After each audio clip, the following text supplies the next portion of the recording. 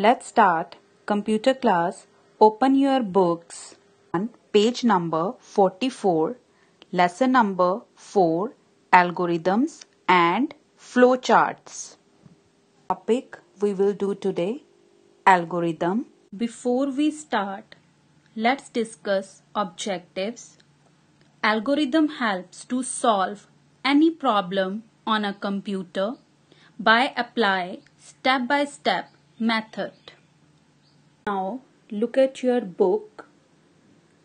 Every day we perform so many activities such as buying stationery, packing school bag, polishing shoes, doing homework. All these activities involve a series of steps in a sequence. Let's see it with the help of an example. Let's suppose I have to buy a phone from the internet. So there are series of steps involved in a sequence in this process. First of all, I have to log in to the website from where I want to buy a phone. Then I'll check the price. Then select a phone. Then select payment method, like either it is a cash on delivery, by debit card, credit card. Then place the order and at last the phone get delivered. Now look at your book on page number 44. There are steps given to brush your teeth. First step will be take your brush from the shelf, turn on the tap of the wash basin, then rinse the brush and turn off the tap. After that, apply toothpaste on the brush. Then start brushing your teeth. Then clean the brush and rinse your mouth. Then take the tongue cleaner. Clean your tongue. Then rinse your mouth again. Finally, you will get the desired result. That is shiny white teeth and clean mouth. So these are the series of steps that is given in a sequence to brush the teeth. Now in the similar way, we can give the instruction to the computer to perform specific task.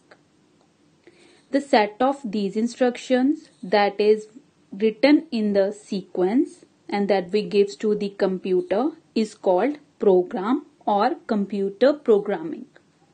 Now, if a programmer doesn't know that how to write the instruction in a correct form, or he writes the wrong sequence of the instruction, or he doesn't know that how to perform it manually, then computer will produce wrong result. So to ensure that the instructions are written in a correct sequence, a programmer must be planned it logically before it is written. Now we will discuss about algorithm. What is algorithm? Algorithm is required to solve any problem on a computer. We apply the required methods step by step.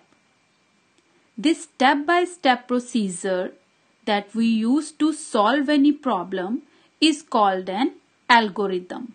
There are some rules for writing an algorithm. Let's discuss that. First, an algorithm should be written in English-like language. Like the language we use to write an algorithm, it should be English one. Second, it should be written in simple manner. That is, the algorithm we write, it should be simple so that everyone can understand. Third, each step should be written in sequence. Like the series of steps we use to write an algorithm, that all steps should be in a proper sequence. An input is required to write an algorithm. Now let's suppose if we want to get the result from the computer, first we have to give the input. We can give the input to the computer with the help of any input device, keyboard, mouse, and we can get the output on the monitor. Today we have discussed algorithm, examples of algorithm and rules for writing an algorithm. Now, do practice of this topic at home.